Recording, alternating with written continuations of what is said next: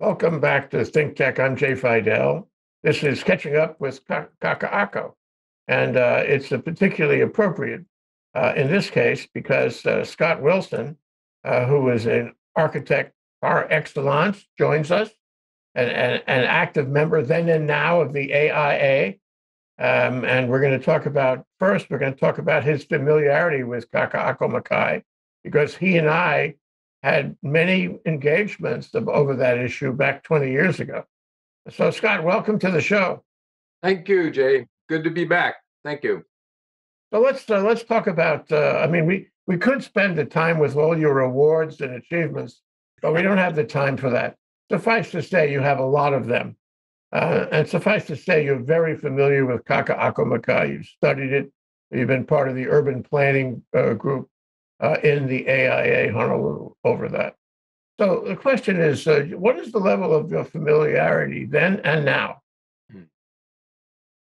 Well, I was really, I kind of was prodded into this originally because my wife, who was born and raised here in Honolulu, always would tell me, "Oh, what's happening in Kakaako? It's horrible. It's making me want to leave the city." And this is the city that she grew up in, and I realized there was a lot of apprehension when Kakaako was first starting really to get going, even in the 80s and 90s, and the towers started arising. There was a sense amongst a lot of locals that this was a horrible development, and it just did not seem Hawaiian or even Honolulu.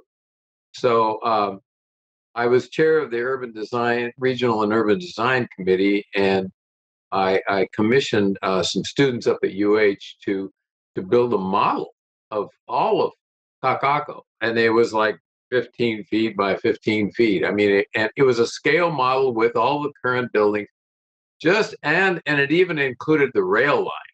You know, this was the projection. So back in those days, I started holding public meetings where people could listen to the designers and the landscape architects and all the professionals that were hired by the city to design Kakaako. And through that, I finally realized that it was a very thorough program. It was they had come up with some innovative zoning for that part of the city. It was really going to be a separate city within Honolulu, and now you're seeing it get built out. And unfortunately, Kakaako Makai did not receive the same thorough planning that Kakaako Mauka did. That's what I discovered. You remind me of a visit I made to the old IBM building, and then became the Howard Hughes headquarters back 10 years ago or so. And they had a model of everything they anticipated would happen in Kakaako. And Kakaako was bristling with condos in every corner of it. And, it's really interesting how they saw it perhaps differently. Anyway, so it's a special area, isn't it? Can you talk about the special quality of Kakaako and thus the special quality of Kakaako Makai? Yeah, that from the documents that I reviewed, what was really clear was that the Kakaako Mauka, everything Mauka of Ala Moana Boulevard was basically going to be high density residential and commercial mixed use buildings, and there were no new parks really projected to be in that part of Kakaako. So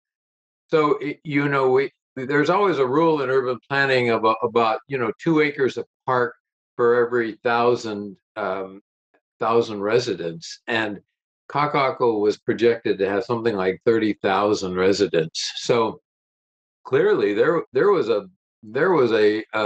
something was out of line from an urban planning point of view, because there were no new parks. There were Mother Waldron Park was a little one, and there's a very small park over in the Howard Hughes area, and that's it. And so the understanding was always that Kakaako Makai was basically going to be the park for Kakaako.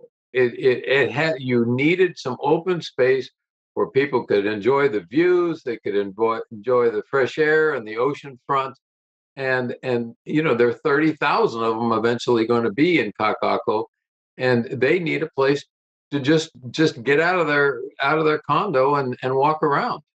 So can we zoom up a little bit and look at Kakaako vis-a-vis the fact that it's gee, half a mile, quarter mile from downtown, which is by definition doesn't have a lot of parks, and which is business district. And this would be what the closest residential district, and it would be the closest recreational district too. So in terms of urban planning, I know you focused on that, for years and years, and still do now. Where does Kakaako and Kakaako Makai stand in terms of developing out the center of the city?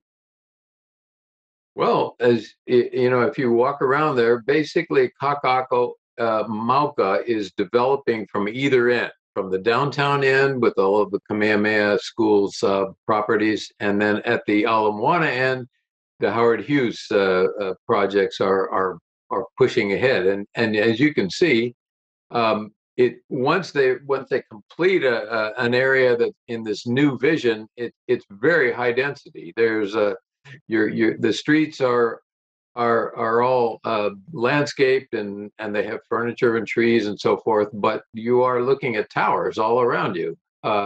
So clearly, if you could use the analogy of New York City, you need a place to get out of those high rises and just enjoy some open air nature. And the only real option you have is to go toward the ocean, which happens to coincide with a long-standing lay of green concept that was supposed to extend all the way from Diamond Head to Aloha Tower. So that lay of green was the idea, was that along the ocean front, there would be open space where anybody, visitor or tourist alike, could stroll along the ocean front and enjoy the views up to the mountain. Yeah. So at one point there was a plan for Kakaako, especially Kakaako Makai. It was not a plan of HCDA, but it was a plan. Can you talk about whether HCDA, to your knowledge, had a plan and what this other plan was about, and who did this plan and what it was like? Yeah, I can't speak to all the history of HCDA on this, but basically, there are some major landowners in Kakaako Makai, as there are in Kakaako Mauka, and because the vision was always, OHA is not the only landowner in Kakaako Makai. So that's correct. OHA, if the legislature, in its wisdom, gives the green light to OHA to build its project, then it would seem that would, you can't have special legislation affecting only one party. That would affect all the landowners in Kakaako Makai. So it wouldn't just be one project. Am I right?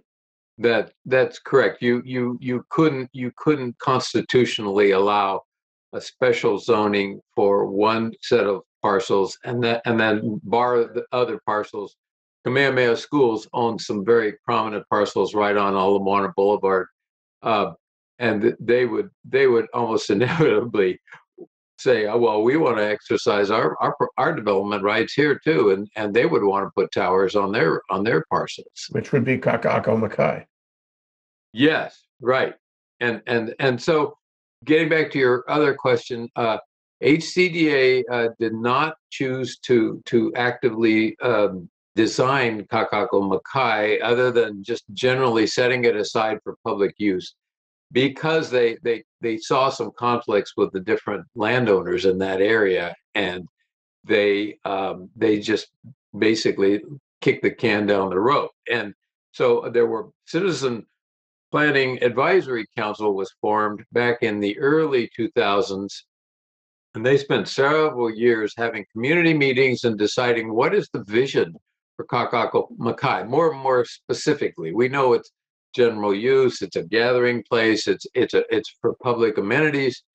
So they crafted about a 5-page vision for Kakaako Makai, and I think that came out in about 2009. And shortly after that, there was a planning group from California that was hired to then create a master plan, a preliminary master plan, a physical plan that embodied the principles of the vision. So the vision just talks about it as a Kakaako Makai as a gathering place, community gathering place, a place to celebrate Hawaiian values and Hawaiian culture, and a place to enjoy the Malcolm Makai views and the ocean front and the fresh air. Basically kind of a park-like principles. And so a lot of that, the land that was owned outright by the state they did create a gateway, so-called Gateway Park. And that's the park that you see today. It has a little sliver of land that goes all the way to Ala Moana Boulevard. And then as you head toward the ocean, it fans out and becomes a wider parcel, all running along the very ocean side of Kakaako Makai. I've spent many happy hours in that area myself. And and as you know, it was originally a trash site, so they just decided they would put a huge kind of filter and a covering over all that, and just make a big hill, and put a methane vent at the top of it, and it's worked fine. I remember when it was first opened up, it was lovely, and nice little street furniture and lighting and hills, grassy hills. So this is, what didn't get completed was some other state-owned lands more fronting along Kewalo Basin. That's kind of really the rub right now. Mm. So, this plan you talk about, this did not include residential, and it did not include high-rise, right?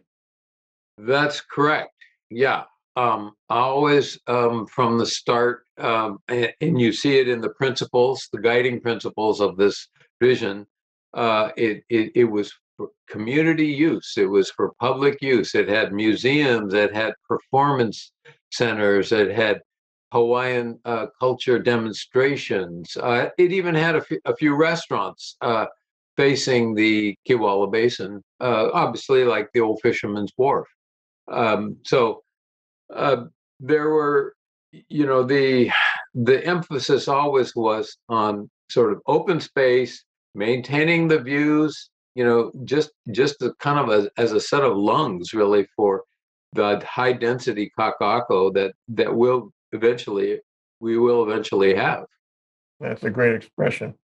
So, there has been discussion over the years, and it's not just about, the toxic aspect of the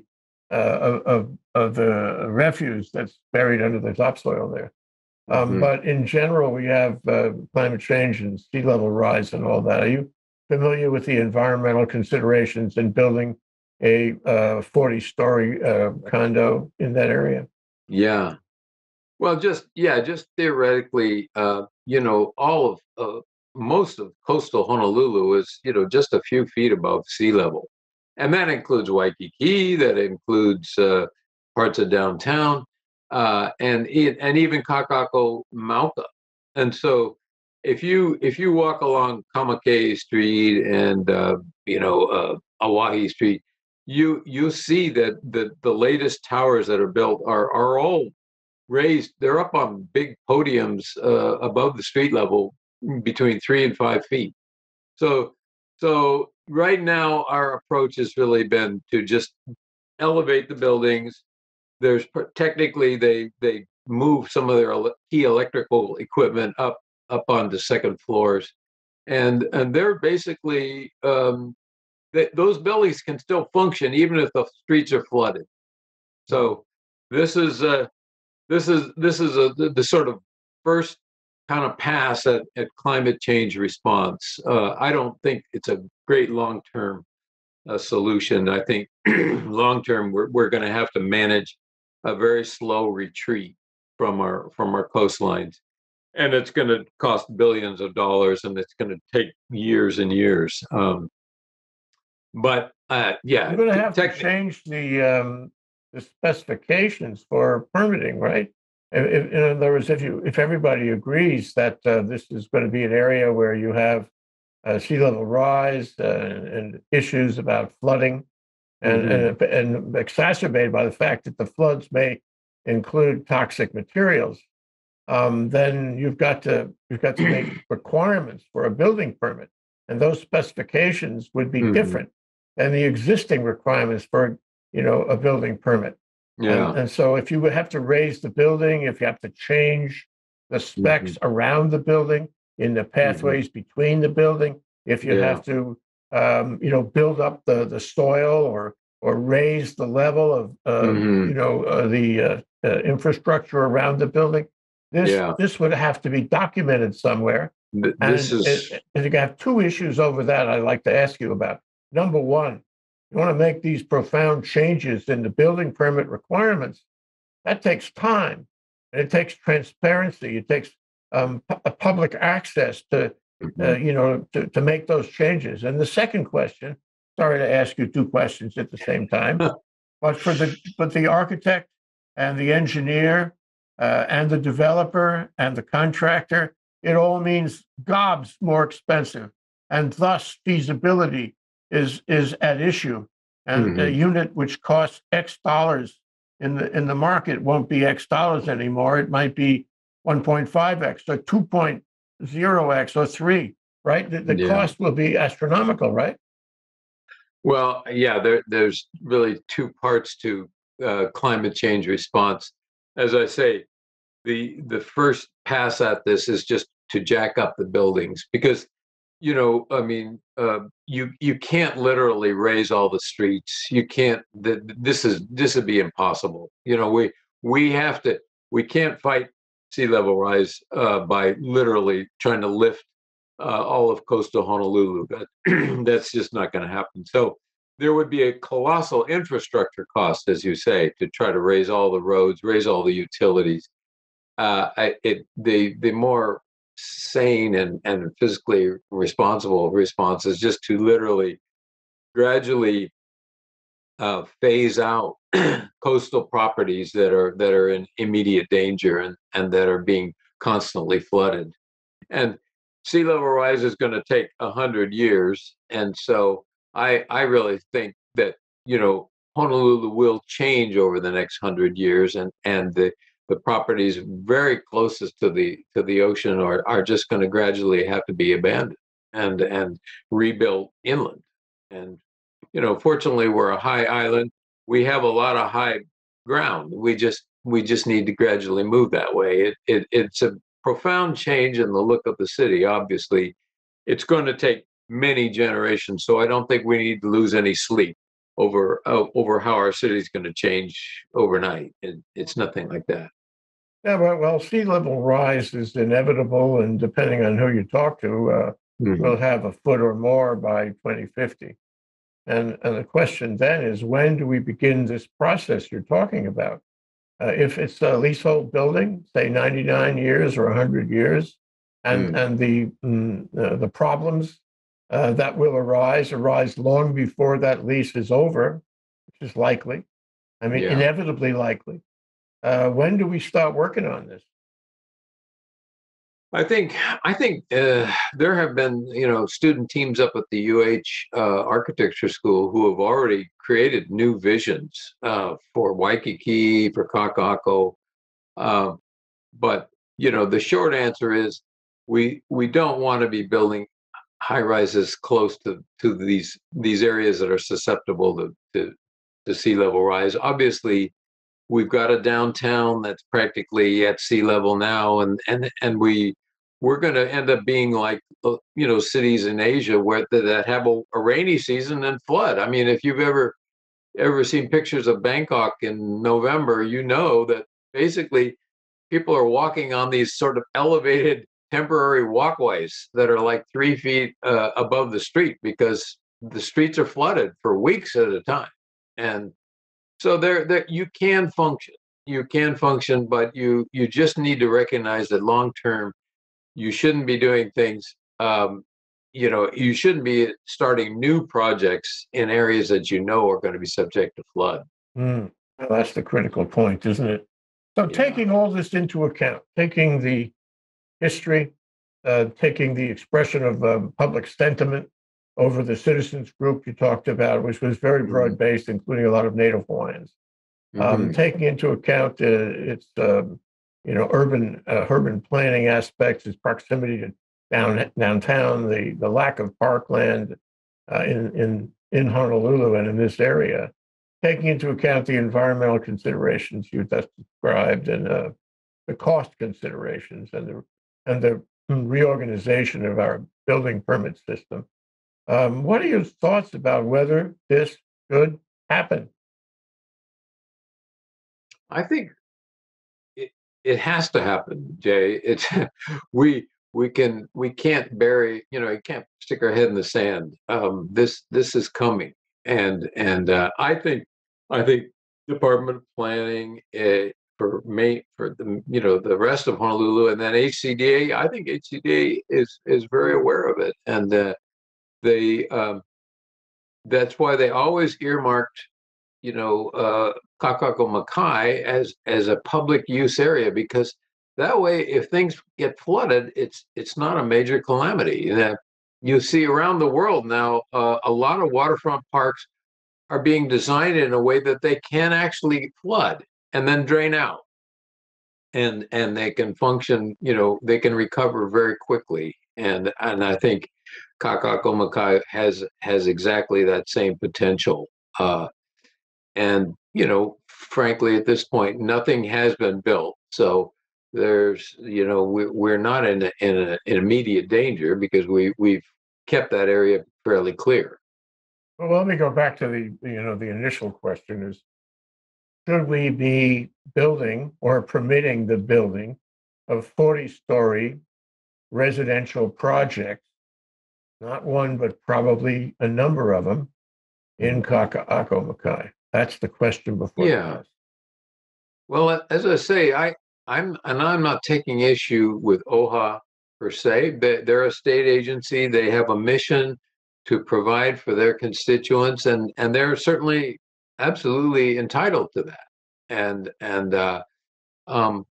But in my, based on the history of the planning of the area, it seems completely incompatible, both from a park and an open space point of view, and from a sea level rise point of view.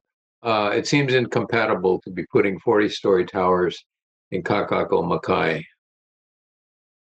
Are you familiar with how other architects, and for that matter, engineers, feel about this? I mean, you're a fellow who is engaged with lots of architects and probably a lot of engineers. How does the design and planning community feel about this? Are you the only one who feels this way, or is this view generally held? Well, I mean, architects have to follow laws, and they have to respect politics. And I mean, don't forget, Alexander and Baldwin hired local architects, 20 years ago to put in a series of residential towers on lands in that area, and there was a huge public outcry, and the whole project was just shelved. And I just think, architects are looking. We need our work too, and these are potential projects, but they always have to occur within in respect to our laws and our public sentiment. And from a planning point of view, I just don't see it being compatible at all. So, Chapter 343, the Hawaii Environmental Protection Act, requires an EIS on state land. And in the case of Kakaako Makai under HCDA, that is state land. Furthermore, OHA, for example, is a state agency, no question about that.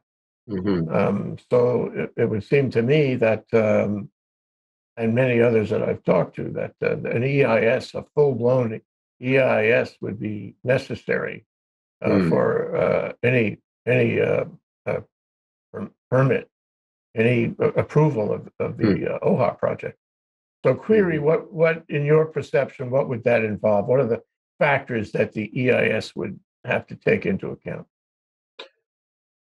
Yeah, I mean, I think they have to go right back to fundamental planning principles, because it's not, we're not talking about traffic impacts or, necessarily environmental impacts.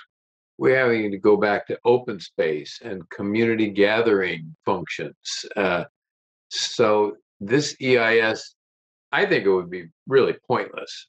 I don't think it should ever get to that point, frankly. I think a way more interesting question is, when in 2021, when the legislature— What do you mean pointless, Scott? What do you mean pointless?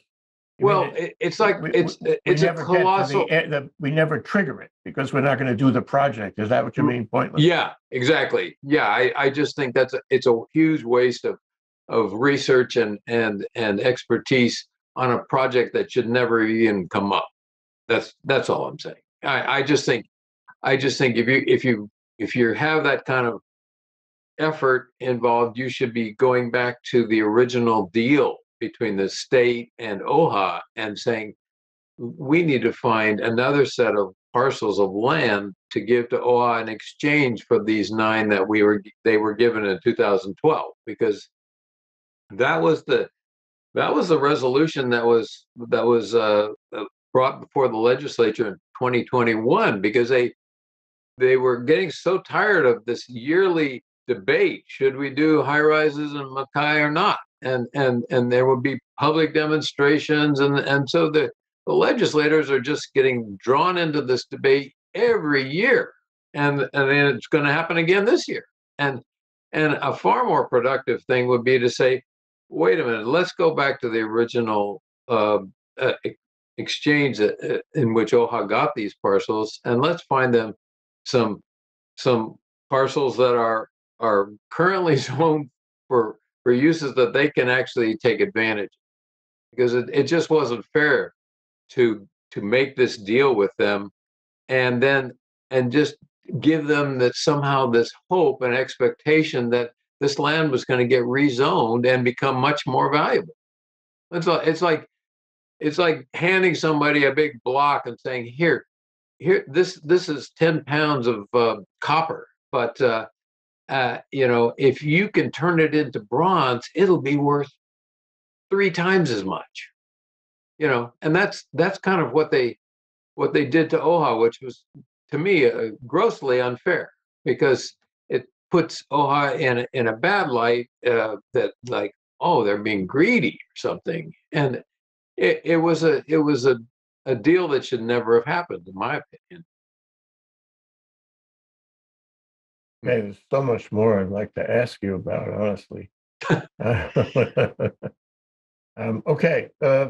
Any final thoughts? If you were standing in front of the legislative committees, it's funny because this is a planning issue, right?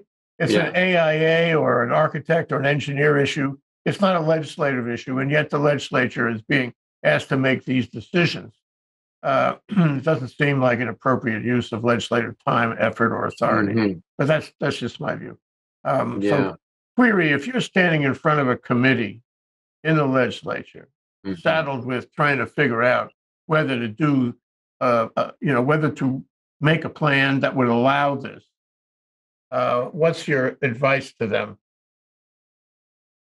Well, again, I go back to their 2021 resolution, in which they were going to form a committee to search out other state lands to give to OHA that were that would satisfy that original 2012 sort of debt that the state owed to OHA, as you know, and give them in good faith some lands that are of the value that they were promised back in 2012, and then reclaim those 9 parcels in Kakaako Makai, so that we can move ahead with a real master plan that's consistent with Kakaako Mauka.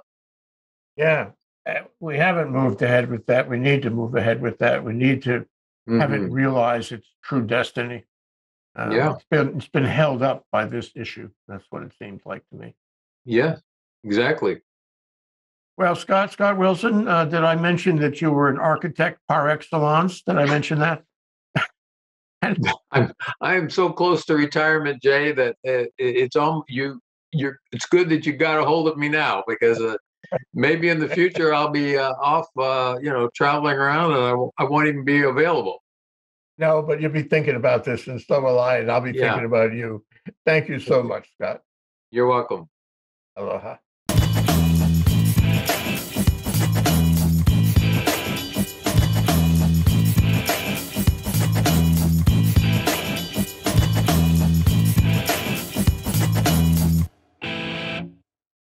Thank you so much for watching ThinkTech Hawaii. If you like what we do, please like us and click the subscribe button on YouTube and the follow button on Vimeo. You can also follow us on Facebook, Instagram, and LinkedIn, and donate to us at thinktechhawaii.com. Mahalo.